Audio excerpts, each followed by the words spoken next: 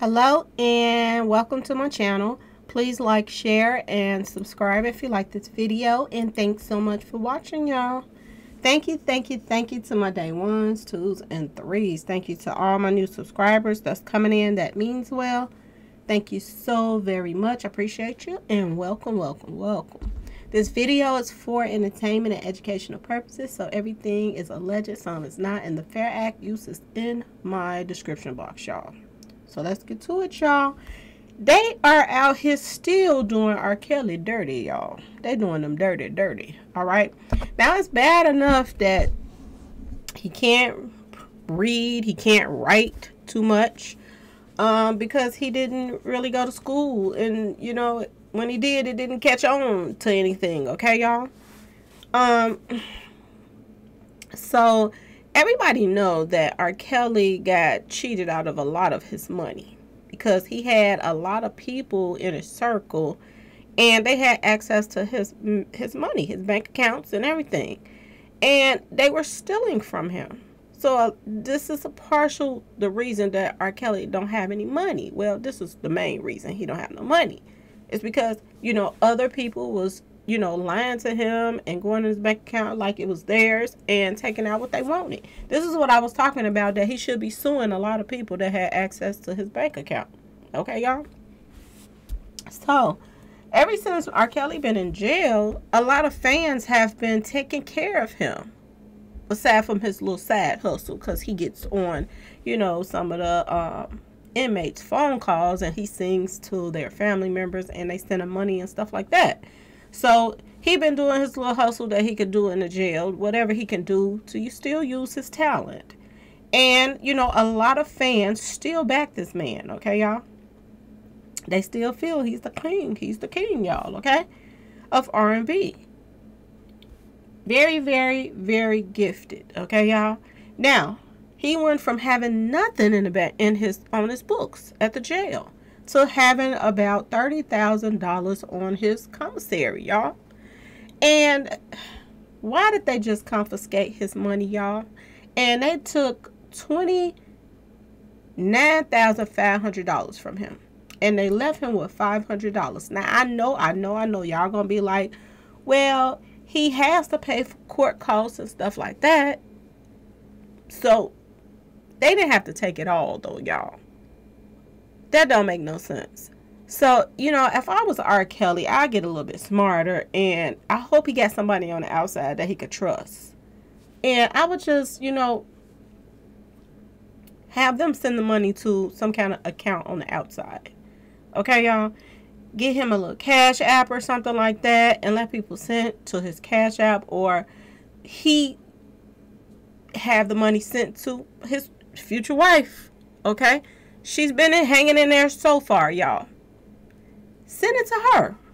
And she just give him a little bit of it at a time. All right, y'all? Because what they just did don't make no sense. All right? They say R. Kelly been claiming that he was broke. But he was broke, y'all. But fans of the entertainer are pouring thousands of dollars into his jail, to his commissary. This is what they're saying, that their money is pouring in on his commissary, all right? But I understand that they want to take a little bit out, but they ain't have to take it all. They, you know, so far they're saying R. Kelly is currently serving 30-year prison term for, you know, racketeering and, you know, Rex stuff, okay, y'all? In accordance with his sentencing, U.S. District Judge Ann Donnelly ordered R. Kelly to pay a $100,000 fine, a $900 special assessment, and $40,000 assessment under the Justice for, you know, the trafficking stuff, okay, y'all? But he hasn't paid a dime of that. R. Kelly's legal team is claiming that the singer is flat broke. Well, he ain't flat broke if he got $30,000 on his commissary, y'all. See, this is what I'm saying. Like, this don't make no sense. And if he know that he had, you know, fees to pay, they should at least throw them something. If he was paying something on it, then they'll be like, yeah, he is trying. But when he's not giving them anything, then that's the difference. So people are saying that the feds want their money, so they've decided to grab all his money off of his commissary that, fans had donated to him and friends of his. Assistant U.S. Attorney Daniel G. Saavedra wrote in a 5-page letter, the government has been informed by the BOP that the defendant had accumulated substantial funds in his y'all, this is ridiculous. They could have left him with a lot more money than $500. That's all I'm trying to say. According to the prosecutor, R. Kelly had $28,328.24 in that account, and the Bureau of Prisons has seized that money. The BOP has confirmed that and left $500 in the defendant's trust account for defendant's use in Chicago. The letter states, according as of this writing, the BOP has restrained a total of $27,828. That's a lot, y'all. That's a lot to just take from him, and he didn't have anything. They really is playing dirty when it comes to R. Kelly right now, and it's not fair. I just don't feel like it's fair. Now, I know R. Kelly was doing, a lot of stuff, y'all. I do. I know he was doing a lot of stuff out here in these streets, and he was arrogant about it. He got away with a lot of stuff, y'all. But to take 28,000 and you only got 29 something is ridiculous, y'all. They could at least left him with $10,000. But the IRS and everybody, they don't love nobody. So it is what it is, okay? But if he had been trying to pay them something, then they couldn't, well, I don't know if they could or not, because sometimes when you owe people money, I think if you're giving them something, then it stops them from coming for you as long as they see that you're trying to pay it. So I don't know, y'all. I just find this, he's already down. He already has a 30-year sentence that, he got it, I think, in New York. And, he's about to go to court again in Chicago so they can add some more charges. And then he has a case somewhere else. I forgot where that one was at. I think Detroit. I'm not 100% sure. But, do they have to take everything from him? He's already down. They don't have to keep putting the foot on his neck even further, okay? It seems as if now they're just taking advantage of R. Kelly. And, I hate to say this and just be protective of him like that, but you have to think about R. Kelly's upbringing and his background as well. You have to take all of that in consideration. You cannot just go by the things that he did and not go by the things that happened to him. He's not all there in the mind.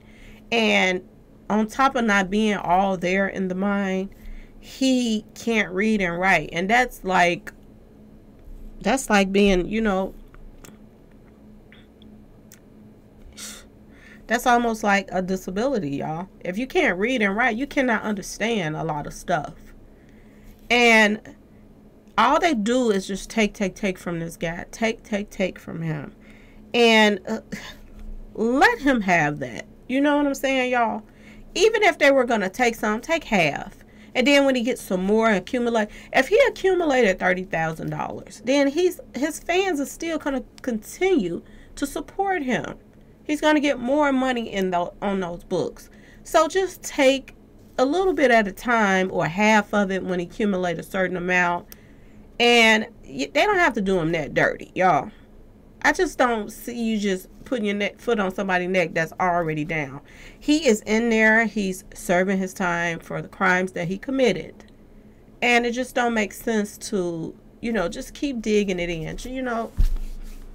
Just pushing it on in, the knife in his back. You know what I'm saying, y'all? It just don't make no sense. Give him a break on something, y'all, okay? They got him. They got him. He's probably going to be in there the rest of his life, y'all. He's probably going to pass away in there. If he do get out, he's probably going to be in some kind of, older folks home or something like that. He is not about to have no good life from this point on, because your freedom is taken away, y'all.